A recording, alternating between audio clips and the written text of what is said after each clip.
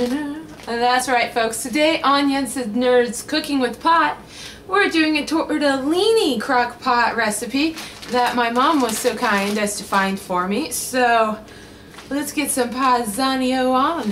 Today we're going to make a tortellini dish in a handy dandy crock pot like this.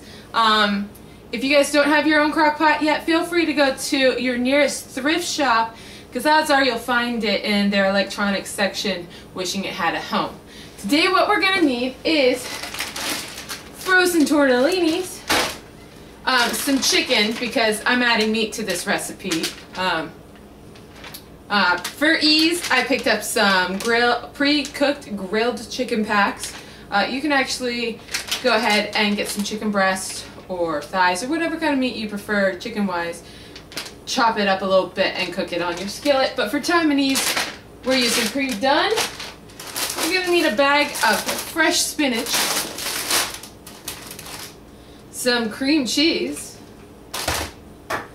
I didn't even know this existed. Italian diced tomatoes, not just regular diced tomatoes, Italian.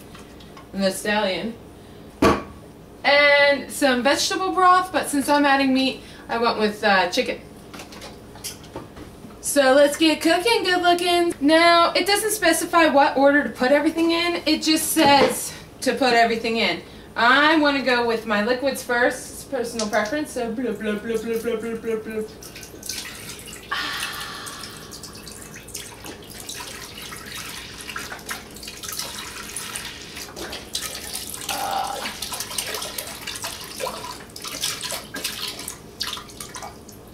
That didn't sound nasty or inappropriate. Alright folks, get your chicken bag open. Ah, beautiful. So beautiful. Hey guys, so currently you have your broth, your tomatoes, your cream cheese, and your chicken in there because I'm adding chicken.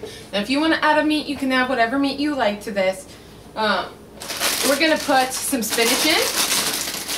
Again, showing off those awesome guns for whoever you might be trying to impress while cooking.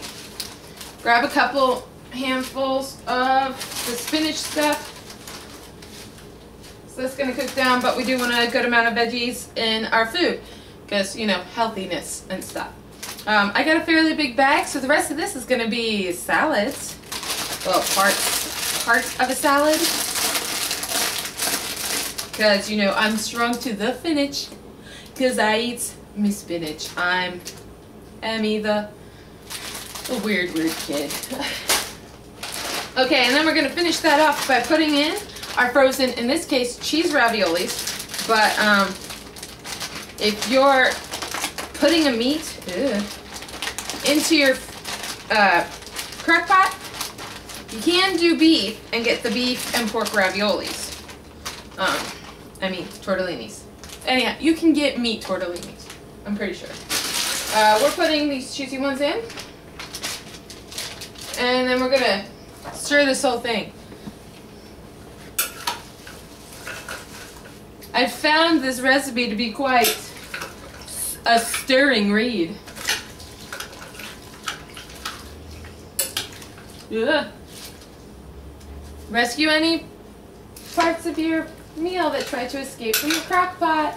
Folks, so you've stirred it up. Stirred it up. Now you're going to set your crock pot to low. Put the lid on it. Because really, people, you need to put a lid on it. The crock pot. Though if you got a can of Crazy that popped open, you might want to put a lid on that too.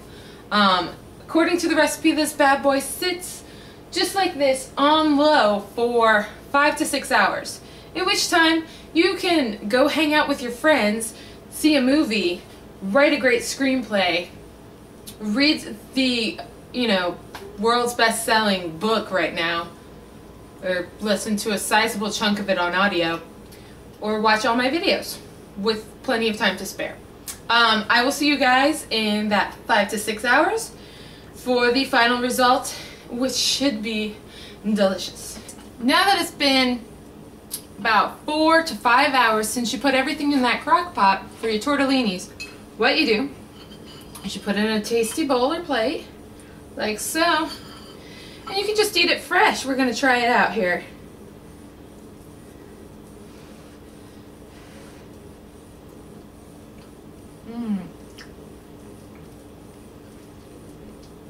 It's great. The noodles are nice and tender and soft. And your chicken, which was already pre-cooked, so you know this is safe.